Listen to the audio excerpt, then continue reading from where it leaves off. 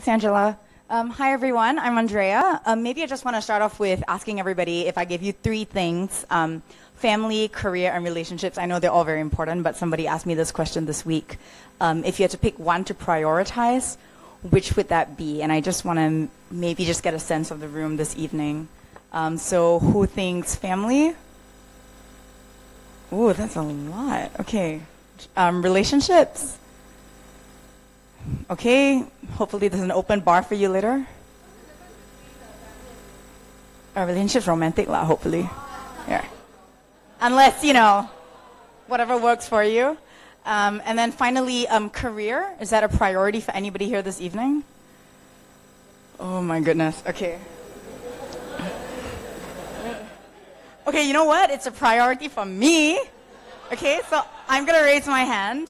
And my point of saying that is really to say that I think similar to what Angela mentioned, it's something that's, we're being vulnerable, and so I want to start off by telling everybody thank you for being in the circle of trust this evening. Maybe you don't relate to it, but career is the most important thing to me at this point in my life, and so I'm just going to share some of what's brought me here today, and hopefully, you know, we can talk about it in the Q&A. Yeah, so the stuff that's going to be shared tonight has actually never made it to social media. No interview I've ever done, not the Straits Times, not today, none of those interviews. So it really is a circle of trust. So let's get started.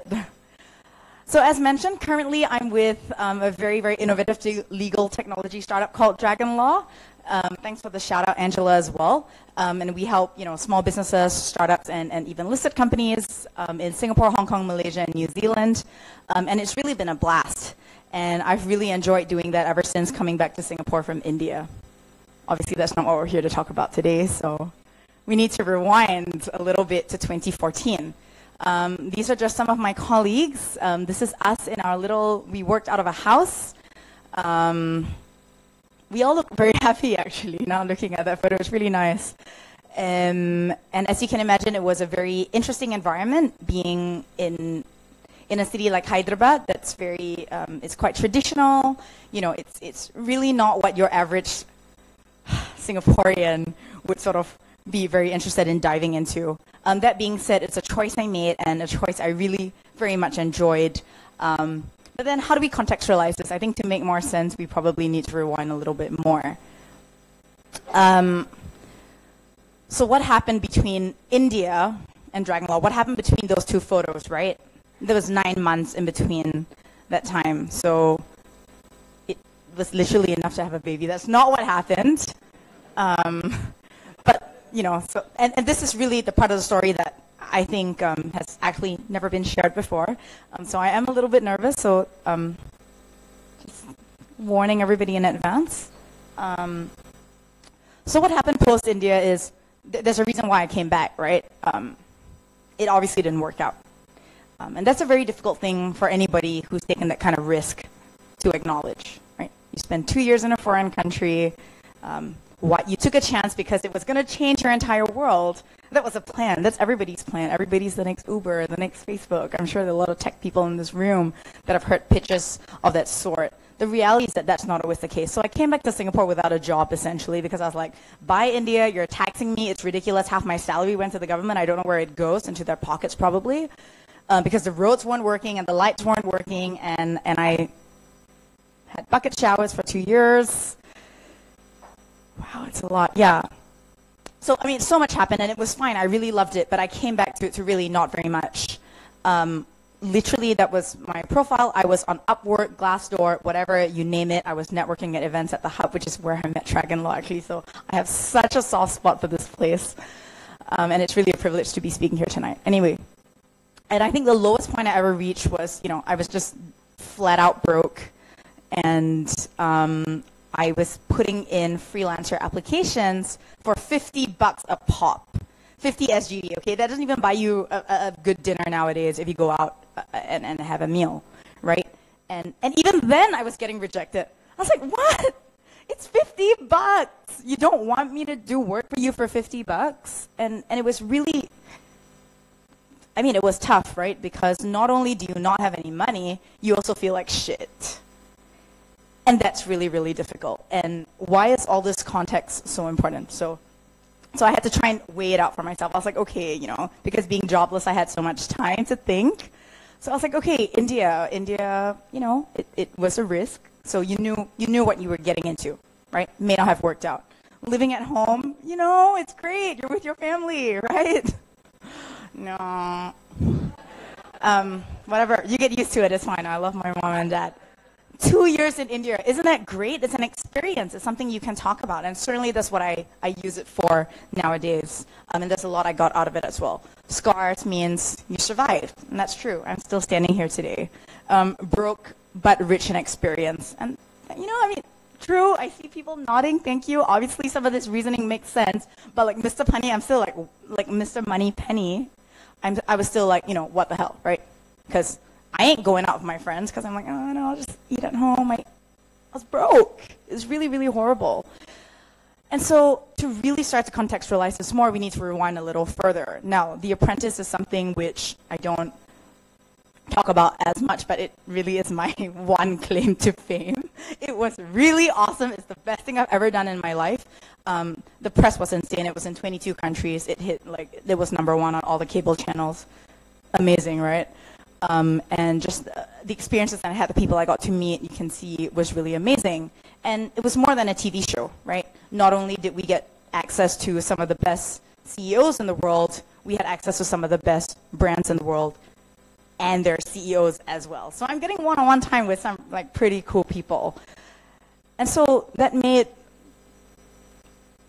India and coming back from India even more bittersweet, right?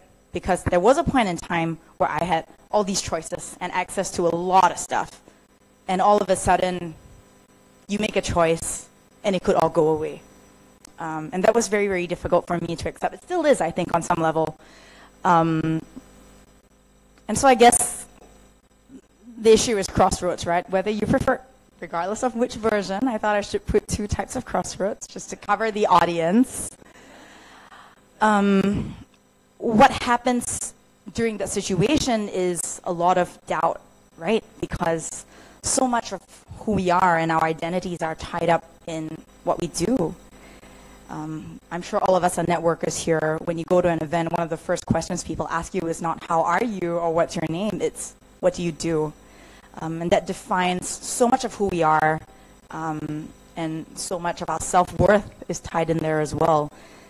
And I had to come to terms with that, right? And realize that maybe that's not what it's about.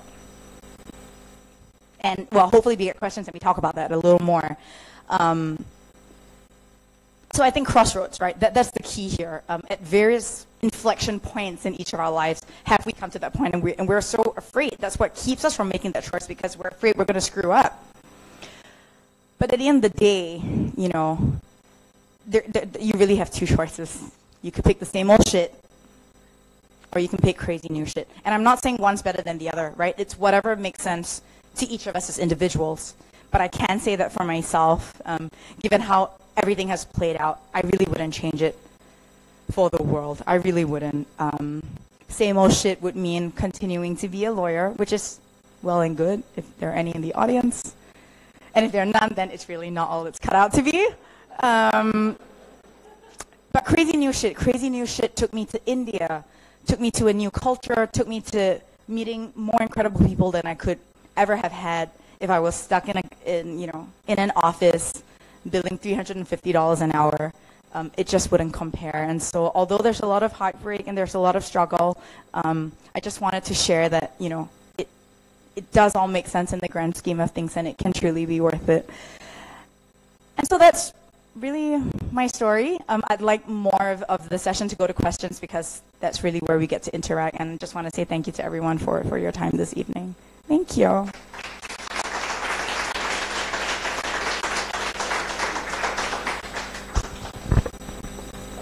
You can hold on to 30 seconds.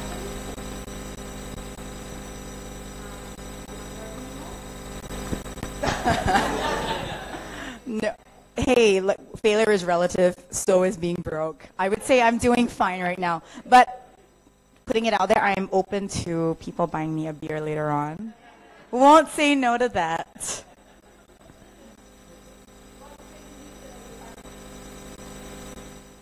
the crazy new shit. Okay, so I've been with Dragon Law at the moment for about, well, Dragon Law's been in Singapore for the better half of this year.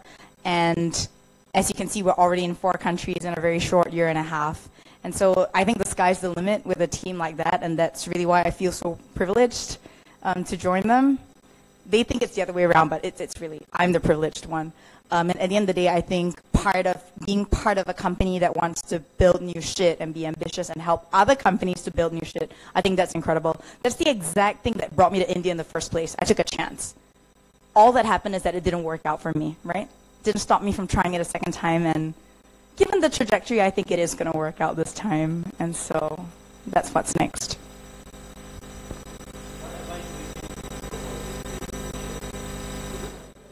I'm so glad everyone is using this. Hashtag crazy new shit. Heard it here first, guys. What advice would I give? I think like I alluded to earlier on, I think what compels, what hinders us from making that choice is the very fact that we're afraid we're going to make the wrong choice. It's so binary to so many of us, right? I have something presented in front of me. One is right and one is wrong. But that's not necessarily the case. So I think the very first thing, the first step would be to acknowledge that it's not binary, Even if you're a coder and life is ones and zeros to you, it's really not. It's in those moments where, and sometimes it doesn't pay off, right? I'm not going to say every time you do crazy new shit, that's going to lead to a pot of gold, not necessarily. But it certainly will contribute to, if nothing else, a good story, an opportunity to meet people that you wouldn't have otherwise. And it starts off by recognizing that there is no right or wrong choice because you are never going to know. And if you feel more comfortable doing same old shit, that's also okay. Yeah, but you have to know yourself and you have to understand that there is no right choice or wrong choice, right?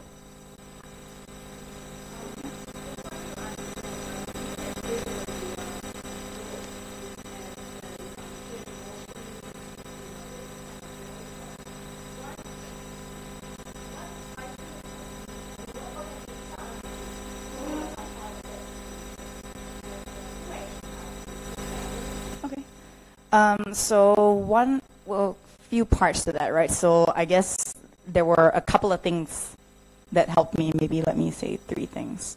The first thing was the fact that I had come from India. And I'm not trying to be offensive here, but really when I was there, I chose to live a very much more pared down life. Frankly, I think that was one of the best things I've ever done, even though most people here don't acknowledge that. I still have people until now, like my grandma, asking me, why on earth did you do that? Because I don't think that was a great choice. Whatever, right? I thought it was a great choice for me because it stripped away so much of what in certain societies you come to rely on, right? I have a shoe closet that would put people to shame, but but you live a life like that where you're not living on very much, and frankly, if you walk out your door and you see the simplicity that they have, there's no part of you that even wants that life anymore. You understand and you value things very, very differently after going through an experience like that. And 2 years at that, it's a fair amount of time to get that drummed into your thick skull. So that was one, so to contextualize it. The second part of it was I was very sure and adamant that I didn't want to take a cent more from my parents. So ever since I started work, I didn't want to take any money from them. So when I got back, I sold my car. Yeah, I'm still dealing with that, but I sold my car because I understood that that's not the life I can live at this present moment, and I'm okay with that. The train's really not bad. There's a downtown line. It's new, and essentially the idea that if I have to make certain decisions, then I better damn well make them because it's time to grow up. And if that means selling my car, I'm okay with it. If that means managing my budget a little more, I'm okay with it. And if that means being okay with saying I will take $50 for a job because it pays the bills, I'm okay with it. And maybe the final part of it, what else did I do? Of course, I put myself out there. I ultimately still had skills as a lawyer. And so I was doing freelancing work, and people did knock on my door and say, look, I do need contracts, I do need stuff. this was before I knew a solution like Dragon Law existed, obviously. And I was like, oh yeah, like, you know, even at a discount, that's still a fair amount of money that I can make. So obviously there was a lot of initiative taken to put myself out there and say, does anybody need something that I can offer, right? Not everybody's going to say yes, but you got to damn well try. So I guess those are just some of the, you know, I just knew I had certain principles I wanted to live by. Yeah, thank you. So India was a mix, right? So I would say, obviously the cost of living there is very different. And so even on my much reduced salary, I wasn't struggling. I was able to make rent every month. It just meant that I had to cut back on certain luxuries. So maybe not go shopping, which is fine anyway because the fashion there is not as up to date. Just saying. It would mean maybe doing a lot more home cooking, which was fine, and I learned a new skill. See, so that was another great thing that came out of it. It meant just understanding that life there is not going to be life here, and that's a choice that you make. I'm not going to go to India and expect to live a life like I lived in Singapore. You know what I'm saying? Like I understand what I'm getting into, and so I think there were quite a lot of lifestyle changes, right? So taking the auto. Okay, so my daily routine, right? Wake up, take the auto like a rickshaw to work in the smog and all of it. I would take a handkerchief and cover my mouth. Then get to work, have work the whole day, come back home, go to yoga. That's one really great thing about India as well. So much yoga. And then get my groceries. And the great thing is you can buy them every day because they're little stalls on the street. And so I had a lot of fresh produce, which was another great thing that was very cheap as well. I would cook, and then I would maybe watch a bit of TV because finally we got one. That was nice. It was about the size of an A4 sheet, so I sat pretty close, but that's fine. But then if the power got cut, then I would just look out the balcony, which is also okay. Because there's so many fireworks. No, there's so many fireworks. I had a fireworks show once a week, and that was really great because people set them off on their rooftops all the time. You know, not a lot of rules in India. And so some of the lifestyle changes were there. Bucket showers, that was a reality, and I'm so grateful to. So you fill up a tub, right, and you take a thing and you pour it over your head. Yeah. And, you know, no AC for 2 years. I mean, all of that stuff. And I was okay with it because, again, coming back to maybe your question earlier on about when do you do crazy new shit, you got to understand what you're getting into. And I think if you do, that puts you in a great position to accept the challenges that come and to take them in your stride.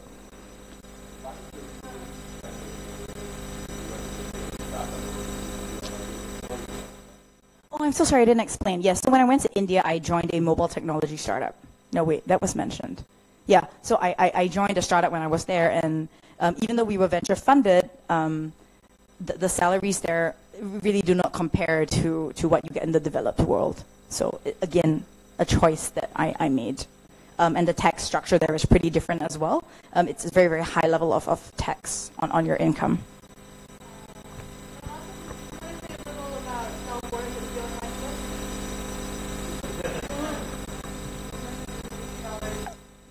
I mean, coming back to the point, right? So much of what we think of ourselves is ultimately so tied in with what we do. I don't know how we got to this point, but that's a reality that I see. Maybe not equally in every society, but certainly in the developed ones, that's so important. And sometimes not even just what you do for a living, but who you work for. It's like, oh, you're a consultant? Not all consultants are created equal. Which firm are you at? Or even for lawyers, right? It's competitive even within lawyers. Which firm are you at? And it took a lot of soul searching to understand that I have to be okay with it if I'm going to go to these events, because I need to look for a job. If I'm going to go to these events and really be okay with seeing someone's countenance fall or understanding that they may have a different view of me, because ultimately that's their view and that has to be distinct from my view. And it took a lot of time to decouple my own identity from what I used to be. In fact, for a long time after coming back to Singapore, they'd be like, what do you do? I say, I'm a lawyer by training, which is not wrong, but it certainly is me hiding behind that identity, right? And so I really had to understand that and try and separate the two. And I think that's when self-worth starts to become very real, and it becomes a lot more about the self, and that's important for all of us to have. Yeah. I think there's, well, maybe later. Thank you guys so much.